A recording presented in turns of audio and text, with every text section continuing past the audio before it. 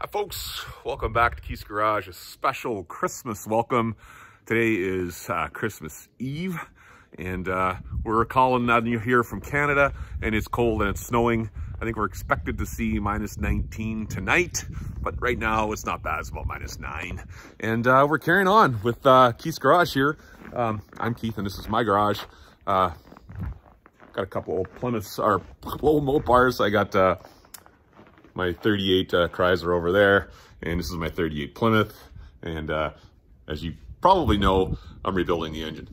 So today, still not firing it up yet. We're inching closer every day.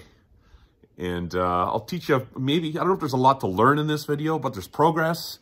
And I don't know, maybe sit around this evening and pour yourself a Christmas cheer and have a watch. Thanks for coming back. Thanks for subscribing. I appreciate it. Merry Christmas to everybody, and all the best in the new year as well. And thanks for hanging out with me on Keith's Garage. And I'm looking forward to 2022 to get this car back on the road and driving. All right, here we go. Here's the next installment.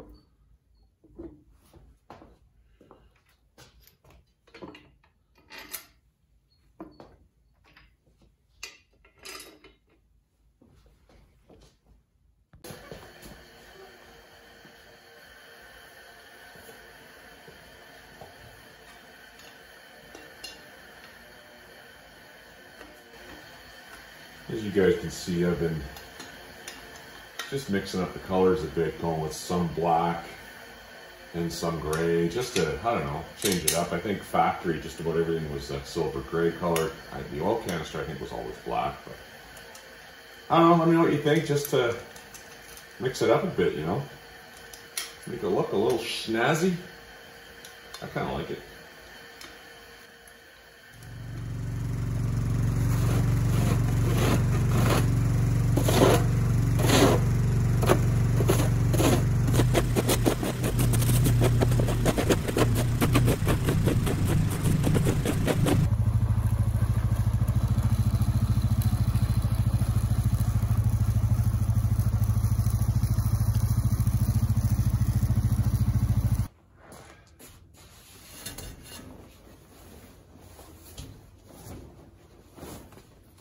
This is a very significant step in my processes here. I'm excited to take the cover off this car. It's been a long time. Pulled the engine out 13 months ago.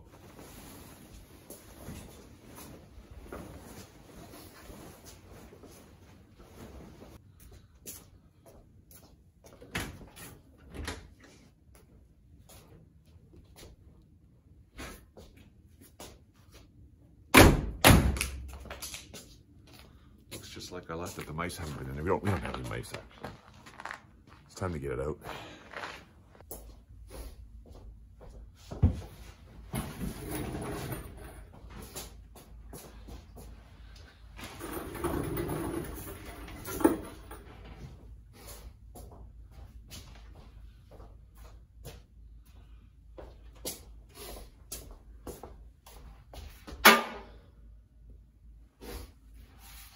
Well, I'm happy to say all the work I've been doing, I must be making some progress, because this is the first time I've moved this car and there isn't an oil puddle underneath it.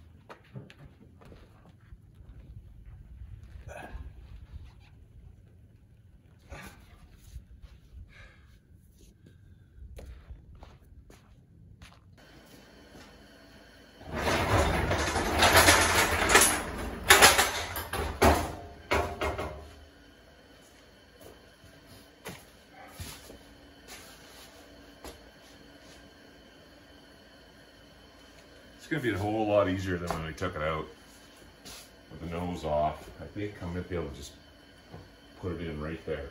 I'm hoping so. I think so.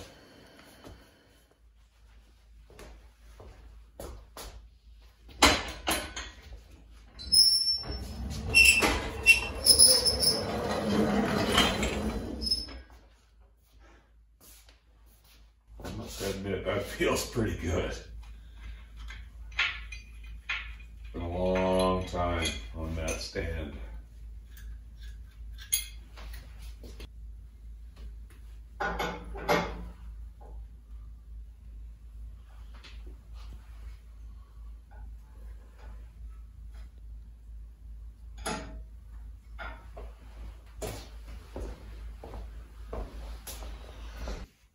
So I want to show you guys this. After you take out all the bolts to remove your flywheel housing here, it may not want to come off. And the reason is, you may not see them, but there's a dowel here on each side. There's one here and one here. So after you take out your bolts, maybe the flywheel, you could be trying to take it off while still in the car. Get a punch. This is often just packed with grease and road grime. Clean it out and push a punch in from this side. And you can push the dowel into the flywheel housing. And it's nice and loose in the flywheel housing. It comes out easily. So push those in a little ways, about halfway or so like that. Take the bolts out. Now I still gotta paint this, but it kind of sits like something like that. Right there. Sits on the dowels like that. So we will paint this and get back in business. Well guys, it is Christmas Eve today, 2021. Snowing lightly out there. It's definitely a white Christmas here. Show you a little Christmas snow. Anyways, I've tilted my engine on the stand here, the leveler on the top there, on an angle this way, because I'm going to try and put the flywheel on here. And I'm not really comfortable just bolting this to my engine stand. That's a lot of weight now. Everything's just about on. It's pretty heavy at this point. And I don't feel comfortable having that engine stand mounted here and all that weight on these 4 little bolts. So I'm not going to do that. Some guys build a stand.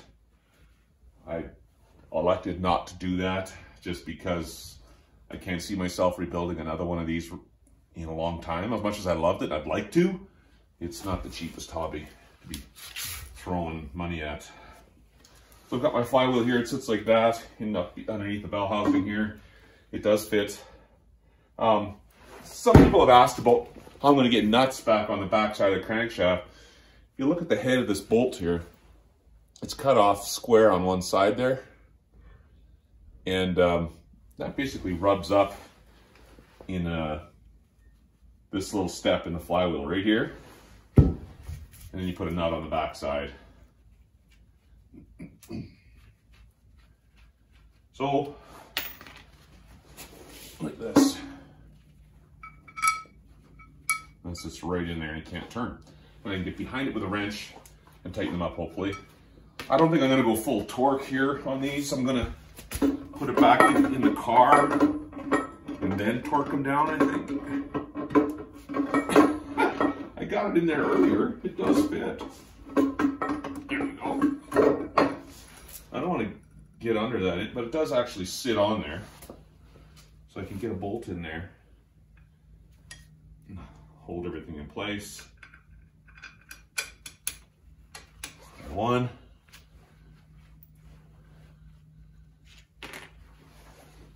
2. Trying to do this under the car isn't fun. So I'm not going to even attempt to do that.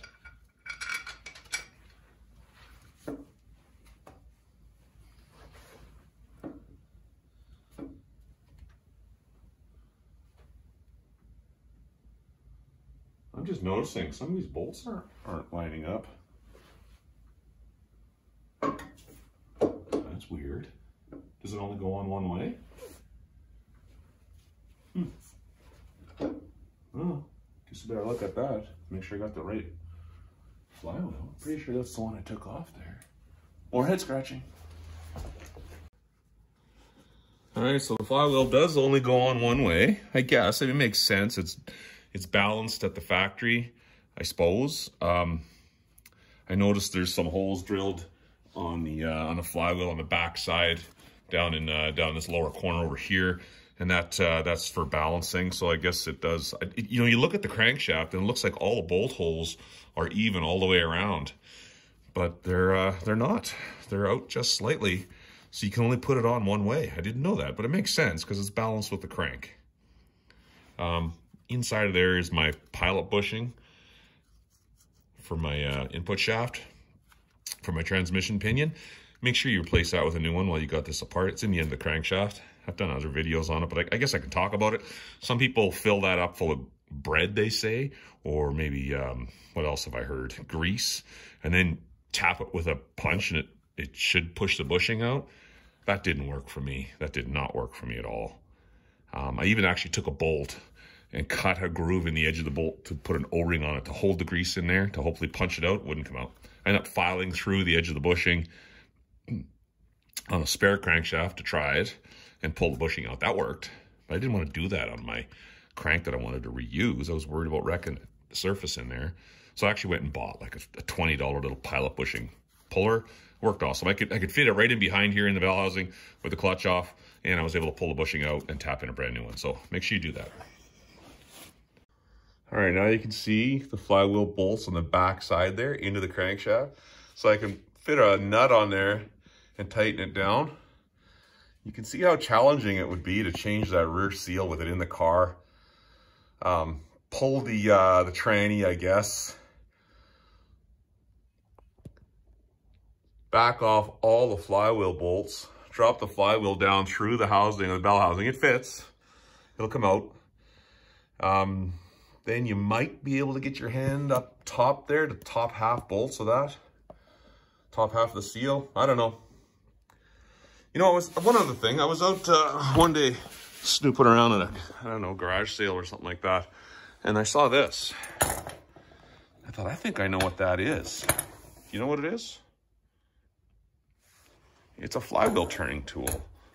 Open it up and put it on your flywheel like so. And then I can grab it and turn the engine over. I'm gonna use that when I'm cranking down these bolts. I think, I don't know, I paid like, I don't know, $5 or $10 for it. And I thought, I'm gonna need this someday. And there you go, I'm gonna use it today. I'm gonna turn a flywheel so I can get each bolt on the bottom side down there tightened up. I'm not gonna torque them all down here on the hoist because I can't get good torque on them. I don't know what the torque spec is, but you know what? I'm just gonna give it all I got because you can't get a torque wrench up behind there anyways. So I'll use my flywheel tool and get down there and get that done.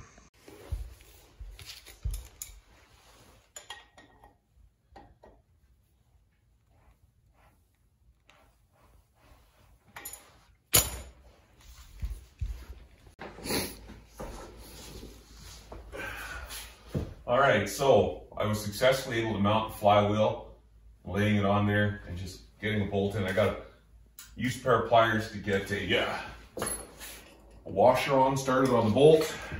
Then I held the nut and I just got started, and I pushed the head in and sat in the flywheel groove, tightened it down just with an open-ended wrench. It's totally doable. I'll torque it down when it's in the car. I gotta talk about safety here. Don't trust anything really to save your life. Don't put your body, any part of your body, under a suspended load if you can. You can see a piece of wood block back there.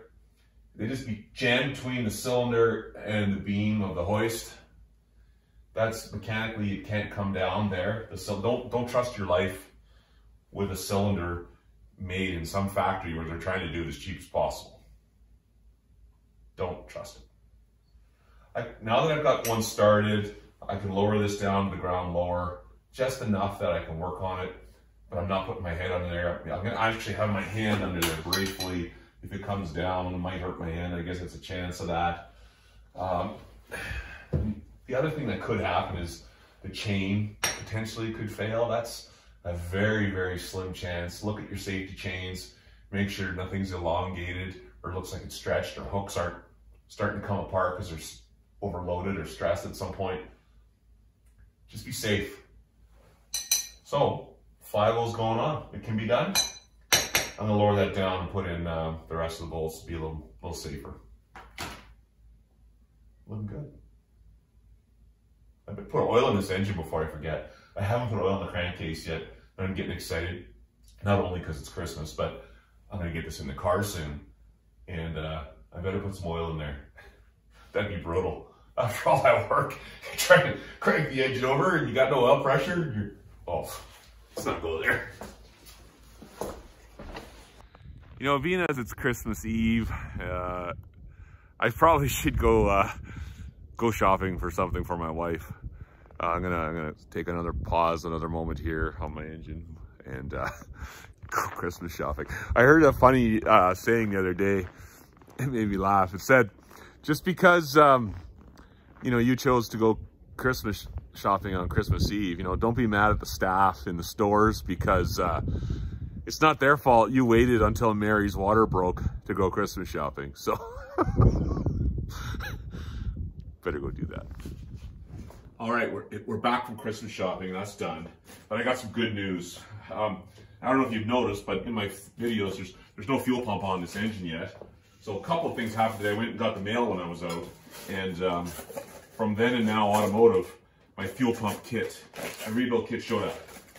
So I can do that over the Christmas break. And this is really cool news. I got a letter in the mail today, and it's from our local provincial province, British Columbia Insurance Corporation. I applied for collector plates for my 38 Chrysler, and it looks like I passed with flying colors. That's exciting. That means really cheap insurance for me, for my car. And, you know, they can be picky. I had to send them I think I sent them about 36 photos. I had to get them printed off and put them in an envelope and mail them down there. And they go through your car with a pretty fine-tooth comb looking at the photos. And they're pretty picky. And I'm happy to say I passed. That's awesome. So I can go put plates on it. And I'm not like I'm going to drive it in the snow. But all right, so I'm going to go back to work here. Get this done. Let's get this thing in. Well, folks, that's it for today's video. And I think I'm just going to maybe take a minute to sit back and just take this sight in. Having a clean new engine. Man, it's rewarding. It's a bucket list thing for me, you know. Just rebuilding a Flathead. Man, what an awesome time it's been. And, you know, it's time to celebrate. For my American friends, I'm thinking of you guys tonight. Lots of American subscribers, thank you very much. And we got homemade cinnamon buns because it's Christmas. And my wife makes them every Christmas. So it's time to just sit back, relax, take it in, and say thank you again for subscribing. See you on the next one, guys.